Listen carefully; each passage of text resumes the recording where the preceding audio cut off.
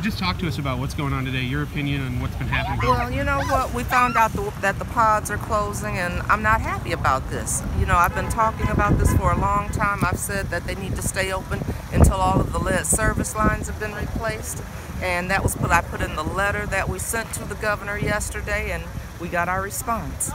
And I mean, what do you think about what's going on?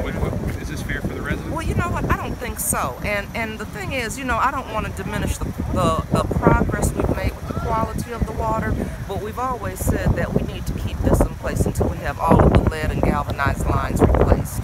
And I think that would have been the best thing to do. And that would have shown some sensitivity to what's going on with the people of the city of Flint. What do you say to the folks? I mean, we were out here earlier, there was almost a fight in the road. I'm not surprised. I'm not surprised. I think that this was just terrible timing. I think they could have let this go on longer. We've made that request over and over and over, and they made their decision. I mean, we're talking what? I mean, what's it?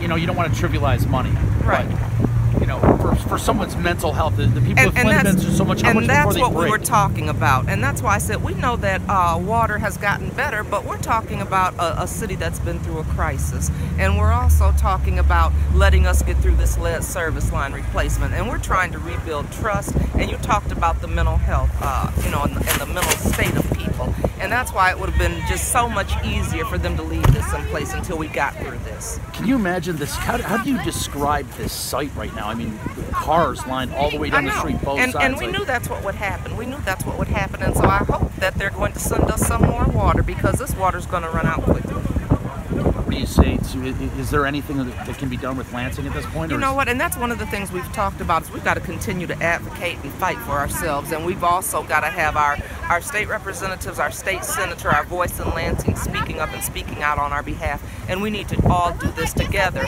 As soon as I found out about it, I did contact, of course, our chief of police. I contacted Herb Winfrey, our council president, and Dr. Pugh, to let her know what was going on. But we need to band together, and we need to make our voice louder down in Lansing.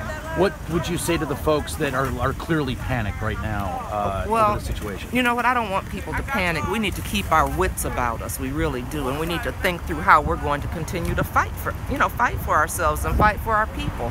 So if we panic, we don't make good decisions, and so we need to be calm. It doesn't mean that we need to not be angry, we need to not be upset. It doesn't mean any of those things, but we need to make some good, sound, tough decisions, and we need to voice them in Lansing. Disappointed that a representative from the state of Michigan was not made available to go on camera today to answer some of the questions? Well, yes. What can I say? Yes. Because you left, now you're left home. And that's what happens. That's what always seems to happen, is a decision is made. It's made quietly down in Lansing, but then we're left here in the city to deal with it and to deal with the fallout and the consequences. And I want people to know that we are not going to just roll over, and we're going to continue to fight. Now, some people